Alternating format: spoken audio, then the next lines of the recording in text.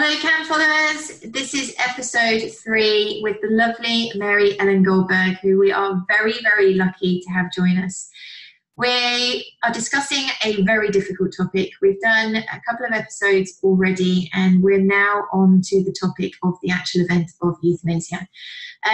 This is something that is a very difficult area to talk about, but we feel really strongly that you guys need to have more information out there about what to expect. And hopefully with that, we can decrease some of the worry, the concern, and make it a lot more manageable for you. So, Mary, thank you for joining us. I'm going to let you lead.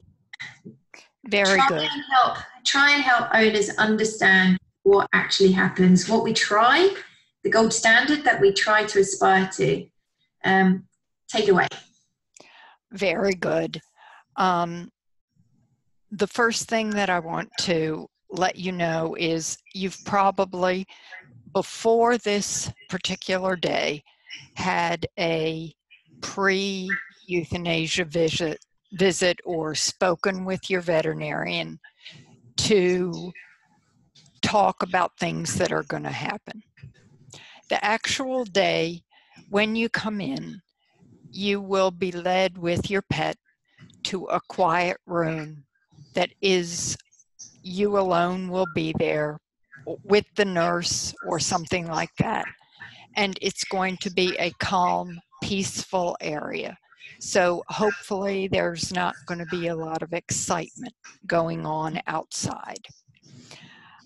Since it is a solemn event, and this is not something trivial, this is something that is deeply disturbing to you as the owner. So on that particular day, when the veterinarian enters or whoever is going to do the procedure, the first thing they're going to probably suggest is let you have some time with your pet, let you be there, and you at this time will get to decide finally whether you want to be in the room or not. When it occurs, I always like to have some type of pre-anesthetic or sedative on board for the pet, so that they basically are going to go to sleep or be in a sleep-like state and not get excited or anxious or upset. And so the owner really can be there with their animal while the patient is going to that area where they are in a sleep-like state. Once that occurs, if the owner chooses to stay, the veterinarian is going to draw up a barbiturate drug that will stop the heart and respiration. They need to let the owner that this is what is going to occur. If the animal is not moving, and if it's a typical euthanasia, then the medication is injected intravenously, so that the owner should know that.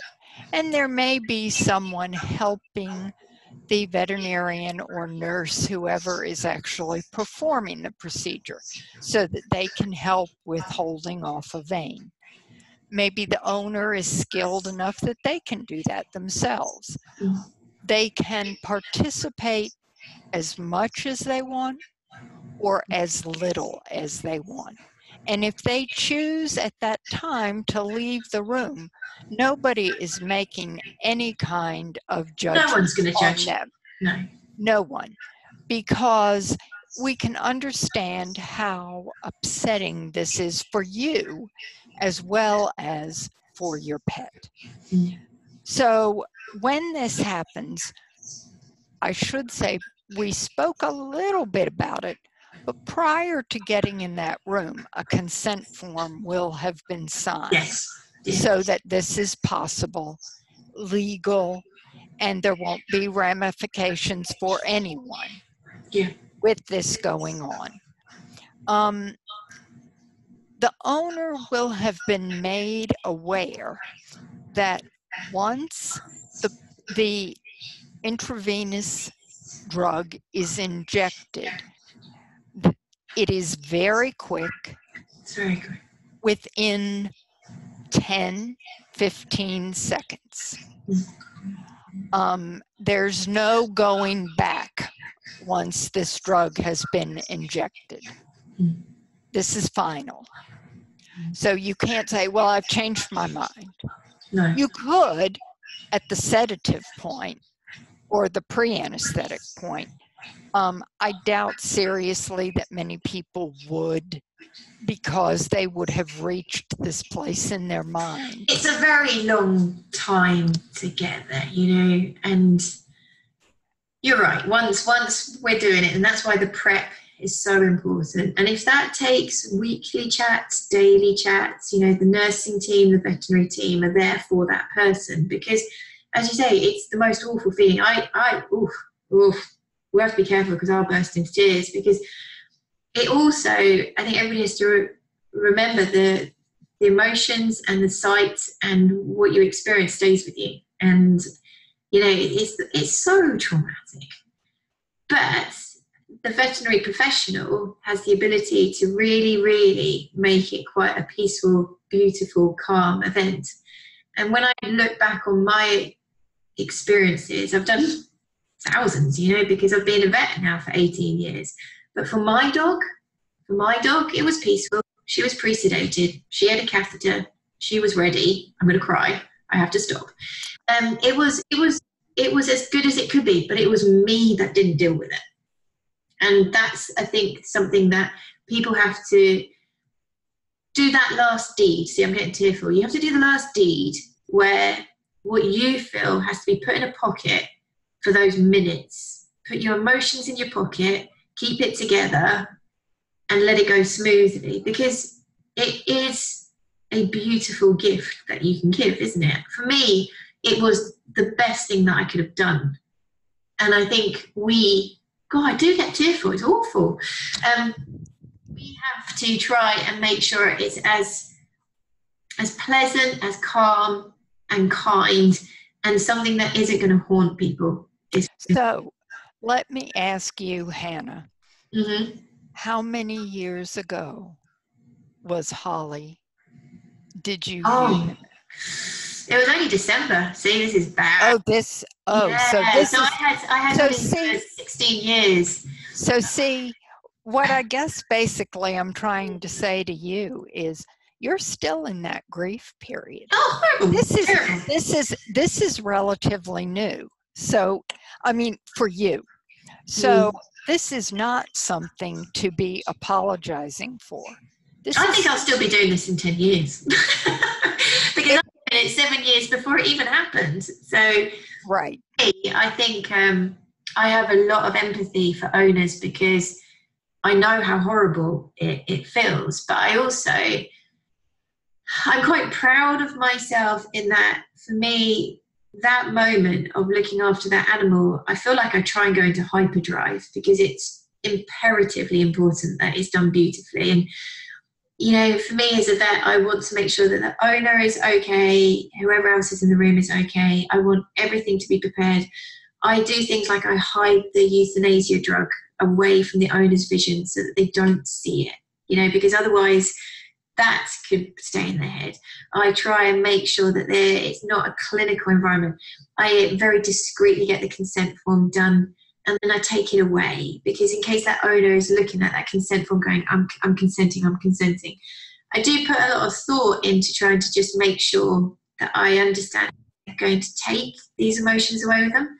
It's still hard. It's extremely hard. And think about, when you say it's a gift, and it is, think about untold suffering.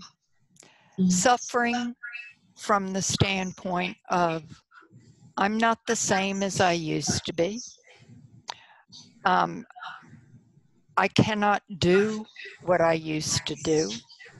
I'm not enjoying anything anymore. I am existing. Yeah. And this is why it is a gift. The thing is, people will disagree with us. I know I worked with a vet for a period of time that really didn't believe in euthanasia. And there are cultures and there are people that don't see it like that. They feel very strongly that Mother Nature or God or whatever they believe in will choose when that animal departs, or they relate their animal to a human counterpart who we are not allowed, or certainly not in our country, to perform these acts. So I do respect that, but for me, in my opinion, I feel it is a gift. And I think it has the ability to help that owner and help that animal end their relationship in the most peaceful manner. Just going back to the actual event, because I think this is quite important. People know this is the gritty stuff. Okay. Some vets will do it off a needle, some will do it via catheter. I prefer a catheter. I prefer Yes. to be in place. But there are people that are very gifted with their venipuncture and they can hit a vein spot on first time, and they've been doing it for the last 20 years, what we would term off the needle. That is still recognised as an acceptable way. Most people will go for the cephalic, which is a vein on the forelimb. Sometimes I've done the saphenous, which is a back leg vein, so that the owner can be at the front with their dog.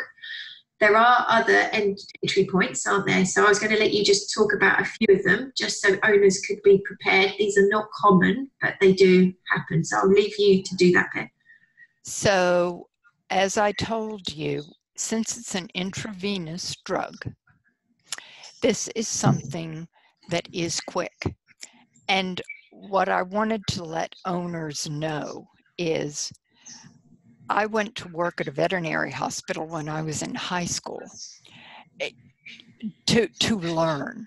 I didn't have any qualification. It was prior to going to college or school. But I was allowed to work at a veterinary hospital. And the first time I saw a euthanasia, my mouth dropped open. An owner was not present. I was there, but I'd never seen it before. So for someone that worked with animals to have it be so fast, and that's something that I think owners need to understand. The animal, what I prefer, is sedated and they go to sleep. And saying the word go to sleep, they are dying. Yeah. But they actually just go to sleep and have no knowledge of what happens.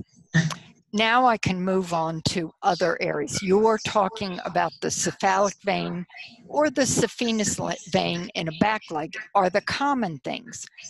I will tell you that other areas, so when would you use another area that I'm going to mention? I went in to euthanize an old, I believe it was a miniature pinscher. Right. So this is a little tiny dog.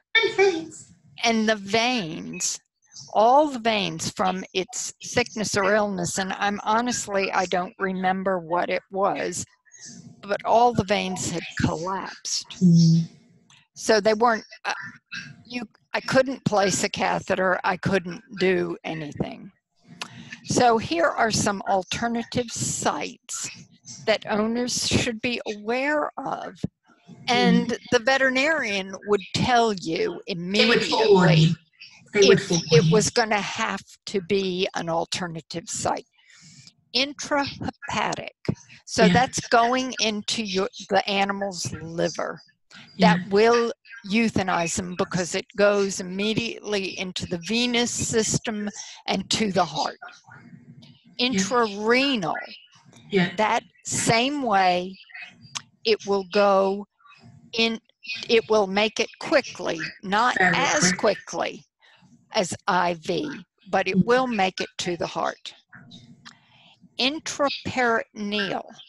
This is what I utilized on the miniature pinscher. And I actually had it with my own cat because my cat did not have good veins. Yeah. And what happened, the medication is given IP. It takes about 15 minutes. Yeah. The animal is asleep, and basically the systems, it just takes time for the medication to stop the heart and respiration.